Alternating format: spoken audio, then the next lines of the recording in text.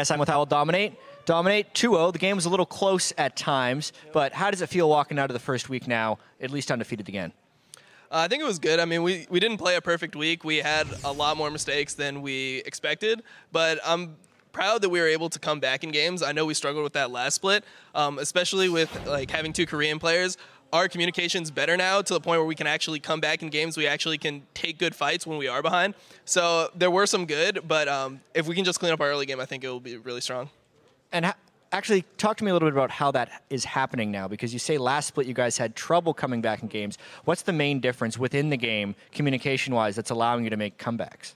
I think there's just a lot more trust with our shot calling or like what we want to do. Now when Expecial and I are making calls or Piglet's making calls, we're all buying into it and we're all like on the same, we're all on board with it. So when we have a situation like they're funneling into us, we know our win conditions, we know that we need to like kite back in that game, and we're able to actually strategically play the game, where before we kind of just like all run into them and die, like no matter what. So yeah, I definitely think that it's just more trust within our team.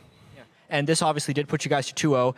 Last split, you guys also started 2-0, and then you ended up having some struggles in the next weeks. So now, knowing you're 2-0 with some performances you're not necessarily that happy with, how do you prepare for the future weeks and not have a fall off? I think we just try to get better every week. I think we might like scrim some of the like middle tier teams, because I think something that we did is we scrimmed a lot of C9 and TSM, and I don't think that gave us the best diversity in terms of knowing what other people play. We kind of all have our same like meta between TSM, C9, and us, and we don't get to see things like the Aurelia, for example, and just some of the other niche picks that other teams are playing. So I think we just need to diversify our scrim partners, and also just be ready to adapt in-game when they do something that we're not expecting. Well, thank you very much, Dominic. Congrats on the 2-0 week. That Aurelia was pretty strong as well. Let's send it back to the analyst desk to take us more into the game. Thank you, Jatton. To that point of the Aurelia being very strong, it wasn't enough to win the game there for Team 8, or at least not in the way that they played the lead that they had built themselves so early on. Well, first I want to talk about how they got that lead. Because the bottom lane, they shoved up. Cali Trolls was in base with home guard. That was a premeditated plan that they were going to go forward. The Nautilus ultimate, the Sejuani ultimate, the Porpoise dive. Very well-coordinated dive. Liquid went back into that, but Cali's still sitting on the fountain with home guard saying, I'm going to wait for this play to happen. And he TPs to the ward just in case they decide to run back up. And then he comes in and picks up those kills. That's how they got that lead, was a like planned out split push kind of like strategy where you TP in and you pick up the kills after your bottom lane hit already committed to a dive. They didn't continue that strategy, though. Once he got fed, they're like, let's group and fight, which is the wrong way to do it. Yeah, absolutely agree. And I do want to sort of talk like a little bit more about the Cali Trolls Aurelia and sing his praises a bit. I mean, this guy solo killed Quas. Like, Aurelia was one of the most target banned champions of the entire NALCS split back in spring. Like, Cali Trolls Aurelia is one of those few target bans you always put out there. And it was weird hearing Dom say, like, we're not used to those weird pocket picks like Aurelia. It's like, dog, everyone in Spring Split knew that. Like, I guess just people forgot or something. So I think we expect to see the Aurelia ban come back in for Cali Trolls just as a general trend throughout summer. He's clearly very successful on the champion. But as you were talking about, playing around the game properly, I mean, Team 8 just made so many really awkward, boneheaded decisions. And I don't think I can put it all in like, well, when Nien's there, he talks a lot and it's going to get better. Like, they would just like pick fights where Maple's clearing a wave bot lane, a wave that you should clear, and teammates like, yeah, we're just gonna like go 4v5 you mid, like no big deal, like it's the right choice. So maybe he'll say like, don't fight, don't fight, don't fight. Yeah, yeah. I mean, you shouldn't need that, to be completely fair. But yeah, okay, maybe Nien will help it a little bit. Either way, unfortunately, a lot of really sloppy choices by Team 8 that put Team Liquid back into the game. Yeah, let's jump into our first replay, which is 30 minutes into the game. Up near that Baron side, this is an example of Team 8 saying, hey, let's fight. We're always happy to take a fight, and it does not work out for them here. Zyrene, I'm going to give this one to you. Let you take it away. Yeah, the weirdest thing about this is Team 8, they have the lead. They're trying to bait Baron for the few minutes before this happens, and they haven't completely cleared it. Team Liquid gets some sneaky wards in there, and then Team Liquid is like, we have a composition that wants to fight you in choke points. Come to us. Both teams are trying to get the other one to come to them, and Team 8 are the one who make the first mistake, because Dodo goes too far forward trying to get vision off the area, which is a little too far up anyway. That vision is not contesting the area of the Baron and stopping them from like not going into the pit. So the hook comes out for an special. Dodo, he does go for an ultimate, but look at Calitroll's position. He goes off to the left, and right there, the ultimate comes from Nautilus, knocks 3 people up, and the ultimate from Sejuani only hits special. Nobody else is hit by that CC, and it's layered anyway. Calitrolls is not able to take advantage of the Hemoplay because he's off on the left side where you saw him running around. So all this damage is going to come through this as we continue to roll the clip out. You're going to see Quas gets out of that, immediate equalizer to zone off that choke point.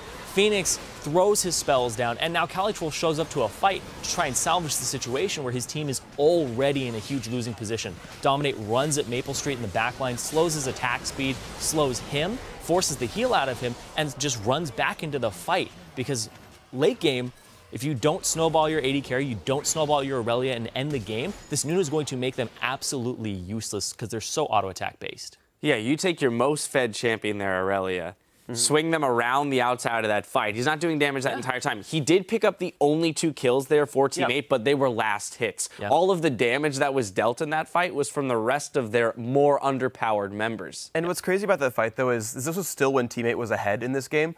Xpecial actually played that fight incredibly well. So, you know, a lot of vision, right? 10 champions running around, particle effects everywhere, and he's like, okay, Aurelia's coming. Toss the hook. Buy some time. She cues in, flay her back out, buy some more time. She still picks up 2, and like Xpecial's got 12 health, Quas is below half, but of course enough time was bought.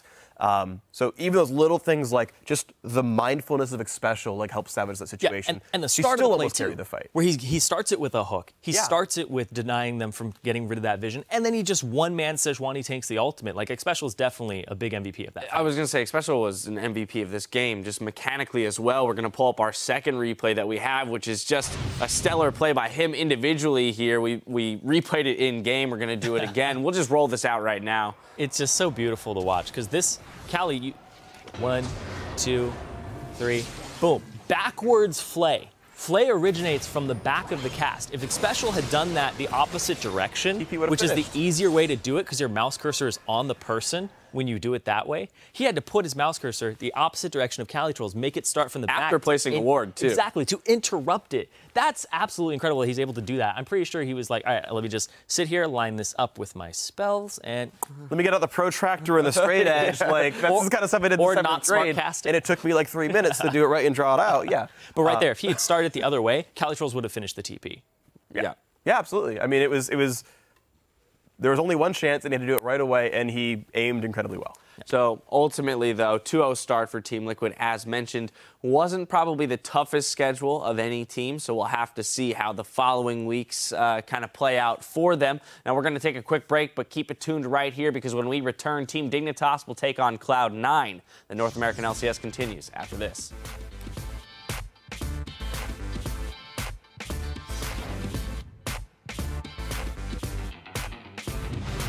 But we still have to be careful in the early game to fight when we're strong, fight where we're strong, in the right area and at the right times. We should win.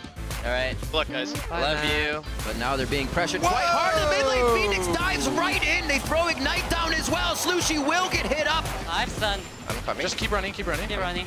Do you have stun? Kill. Nice guy. Nice job. Baited, baby. They're on to Xpecial. That's a pretty good engage, but that's a choke point. I'm sure TSM will remember this one. Slushy's getting hit up now. It looks like teammates able to break that choke point. I'm coming. Got Graves slowed. Just kill frontline, We'll snowball through the fight. We'll kill them all. Okay, good. On the really flash. Okay, go mid. They're going to get Calitrolls going down, one of the big damage dealers. The DPS coming out of Phoenix is almost unstoppable right now. And Team Liquid take down Team 8.